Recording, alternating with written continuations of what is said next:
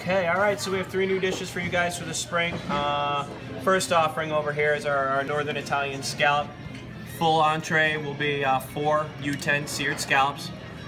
You will have an herb polenta cake there. There is pan roasted fennel underneath there. That is asparagus. I won't lie, we're kind of running that out through the weekend because it's already prepped. That's probably not going to make the final cut, but we're going to work on that.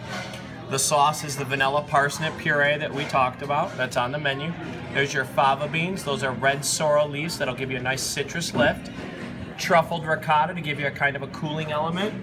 Speck chips in the middle there and some shaved fennel on top, right? Very Northern Italian. And we're moving into our pasta offering. Parisian gnocchi has been updated for spring.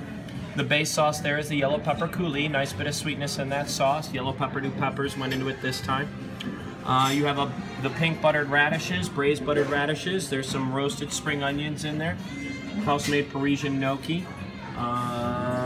What else we got on there? The French thumbelina carrots out of the back there, right? Pan roasted.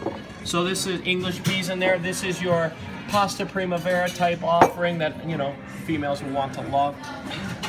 Our vegan offering is switched. We are now working out of a trumpet mushroom there. We're emulating a faux scallop. You've got pan-seared trumpet mushrooms, hatch marked. Those are smoked? The chips are smoked. The scallops, the trumpet mushrooms themselves are not smoked. The chips are smoked.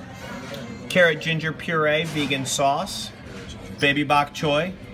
We'll have sea beans on it, but unfortunately the sea beans that they were going to send me were all black, so I've got to track down sea beans between today and tomorrow. And then on top there's some sunflower micros, and then that is the smoked portobello cap right on top there. Feel free to dig in, dive in, and happy spring. And then we have one more pizza coming out. We do have a pizza, the mushroom pizza. We've done that one before, but we'll get that up to you.